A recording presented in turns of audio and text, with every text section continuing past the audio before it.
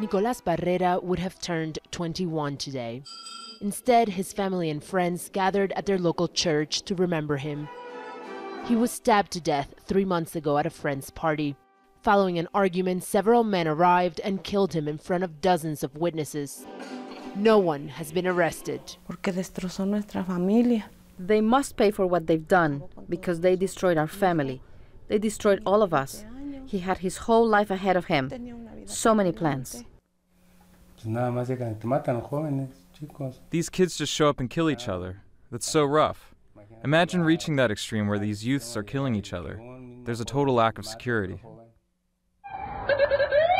Mexico's latest wave of violence is expected to claim over 24,000 lives by the end of 2017, worse than at the height of the drug war a few years ago.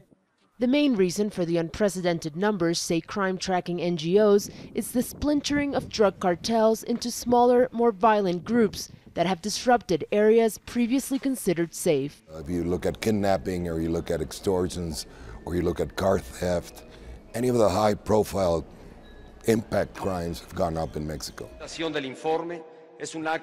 In his State of the Union address last month, Mexican President Enrique Peña Nieto said security continues to be his government's main priority. But many here disagree, arguing that his administration has persisted with failing policies of prior governments. Ever since the beginning of the drug war in 2006, Mexico has made headlines both nationally and beyond in a conflict that continues to unravel. But increasingly, neither the government nor the private sector is speaking publicly about the worsening security situation or how to tackle it.